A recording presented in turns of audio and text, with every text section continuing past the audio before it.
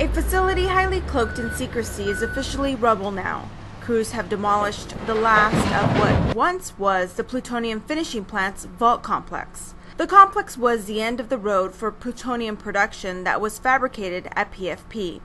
It held top-secret stores of plutonium metal and canisters until they were shipped for weapons production. Seeing the complex demolished is bittersweet for some longtime PFP workers like Rick Wilbanks. You become very familiar and it actually becomes a part of you, or you become a part of it. He has spent most of his professional life at Hanford. He was once the operations manager at the vault complex, and now he's a PFP manager. Glad to be a part of both worlds, both the weapons production era and also the D&D. Tearing down the six-structure vault complex encompassing around 20,000 square feet was no easy task. It took about 2 years.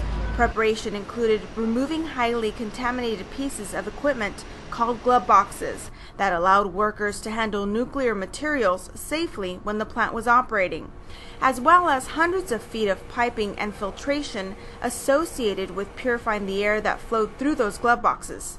In addition, highly hazardous building security equipment was removed and dispositioned. Demolition crews cleared away about 500 truckloads of containers filled with mostly debris. PFP Closure Project Vice President Jerry Long says this task couldn't have been done without the highly skilled workforce. We've got good people and we're executing to that plan.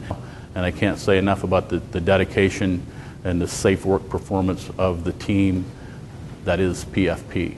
This marks a major step forward in achieving the tri-party agreement milestone to demolish the plutonium finishing plant complex by 2016.